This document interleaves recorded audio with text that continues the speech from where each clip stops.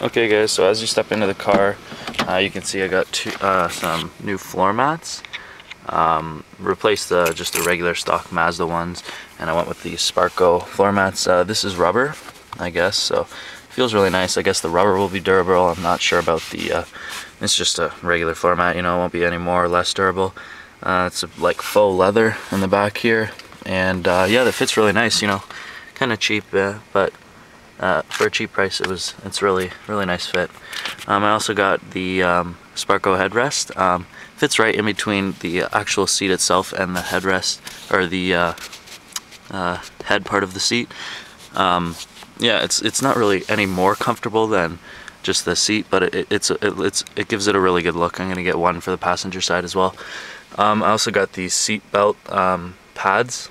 They're comfy. Again, it's really more for looks. I got one on the passenger side here too. I hope it doesn't wear out too quick, but yeah, I'll do a video on that later if it wears out.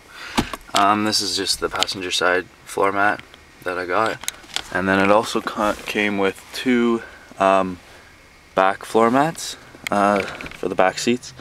These are really nice, you know, just simple and easy, and they fit well as well. And so that's the interior of my car. Just a quick update, and hopefully I can update you guys within the next week. I'm going to be getting red sticker vinyl on the, maybe even red carbon fiber vinyl on the gear knob here and the inside of the steering wheel, as well as the e-brake. So make sure you guys come back to the channel for that, and yeah, have a great day.